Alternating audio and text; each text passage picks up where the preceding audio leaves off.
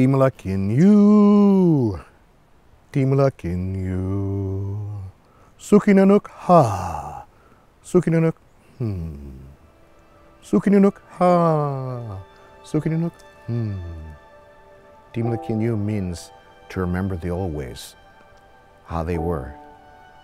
Sukinanuk means to bring them back to life, to share them once again.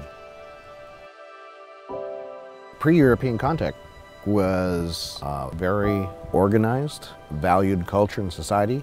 Roads that are currently put through our area were old Native American trails. Some tribes along the coast, like Chumash, were able to make shell bead money and use that as trade.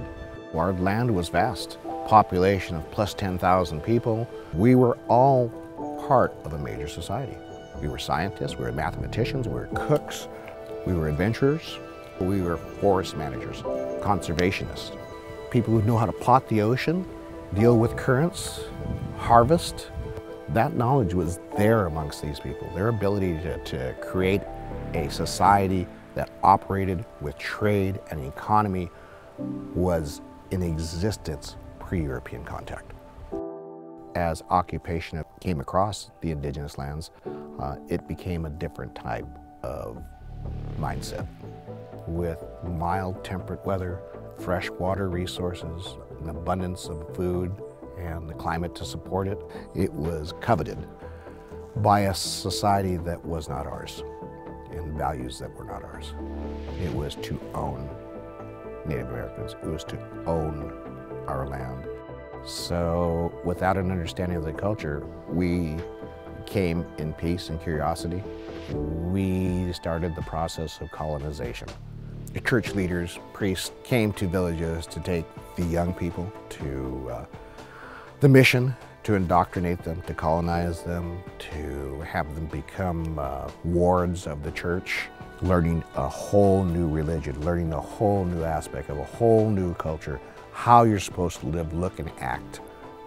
I guess some of the real impacts of the mission system was it totally broke down the system that existed and destroyed the networks of Native communities up and down the state. We're people that have contributed to the land's continuation. We're part of that cycle, and we want to be sure that we can do whatever we can to continue that and honor that. And we expect unequivocally to be addressed as a nation. That's what sovereignty is about. We make our own decisions. We govern ourselves autonomously from the federal government.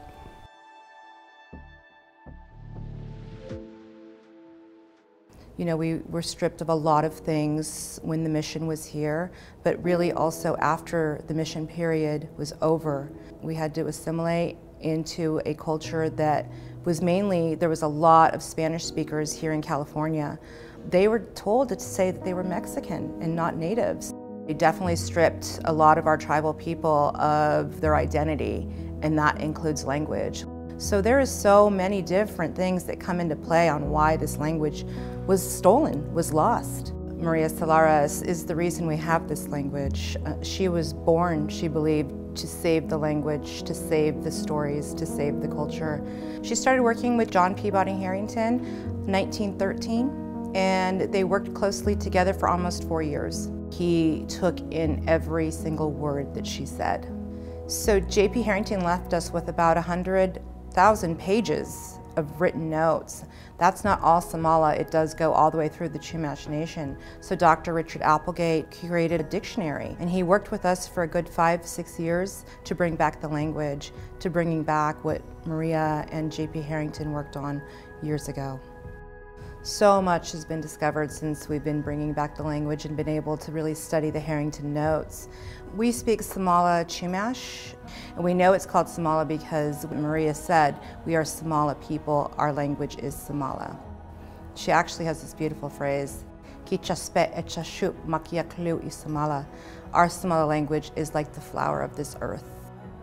Learning the language isn't just about learning words or a word list. It's actually in each and every one of us. It grows in us. It tells stories, it tells culture, it sings songs.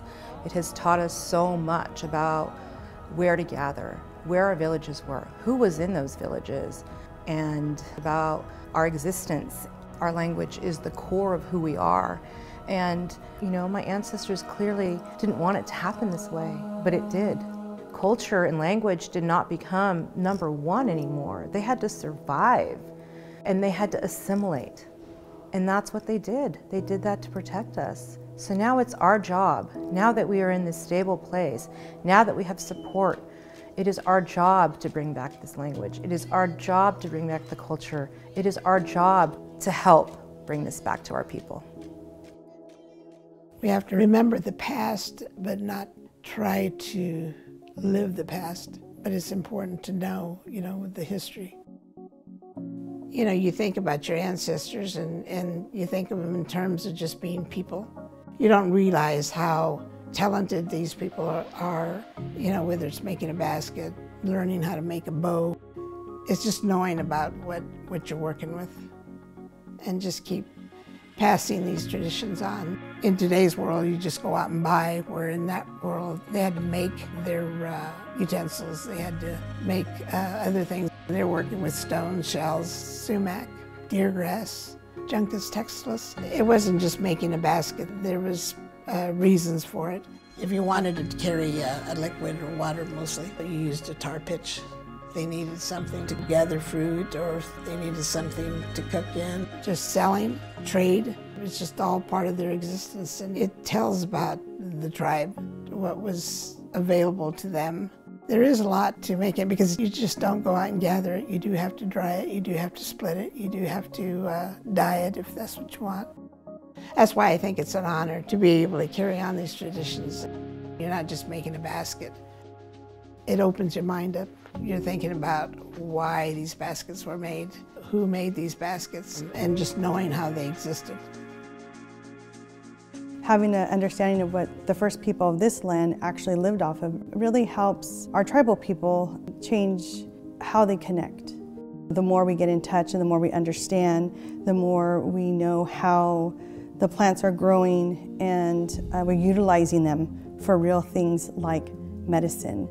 Some of the main staple foods for our Chumash people, our ancestors, is definitely acorn, chia seeds, pine nuts, toyon berries, and isle. Each season had its particular foods that we would be gathering. Today, with the change of the climate, it's really affected when and how we go do it. The Chumash people, they lived off the landscape, and fire is part of nature. Fire was utilized to clean up the landscape, to promote that new growth, to allow game to move through. When you have an open area, it's easier for hunters to see them, to hunt. They just function at such a high level of connecting to the land. It's unbelievable. The good thing is that all those teachings are there, and then we can go back and re-educate and connect ourselves. Reintroducing it back into our food, into our taste buds, because this is part of who we are. Entertainment, it's a big part of our culture. Just being happy and being part of the community, making sure that the community is a whole. So we used to bring all these tribes together at these celebrations. In California, they're called big times. Sometimes people call them powwows. We would have those a long time ago. If you look at the bigger picture, it was to build these relationships between people and between tribes. Some of the traditional games that were played by the Chumash were hoop and pool, shinny stick, walnut dice, and hand games. With the hand games, you have to learn the rules of the game, but you also have to learn these songs.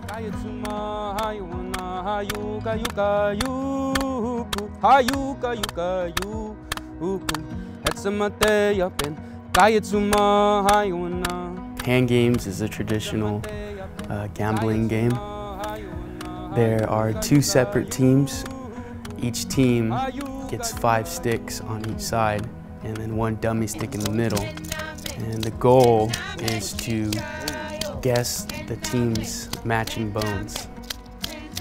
It's not just playing the game presently too, there has a lot to go with it, like all the gathering of all the materials, where you get those materials, who you gather those materials with. It's so important that we continue to keep these games going so we can keep our connections with the ancestors and keep our connections with the past, because it's so important. And we as a people stick together as a community because we're the last of the Somali Chumash, and we need to keep our culture with us.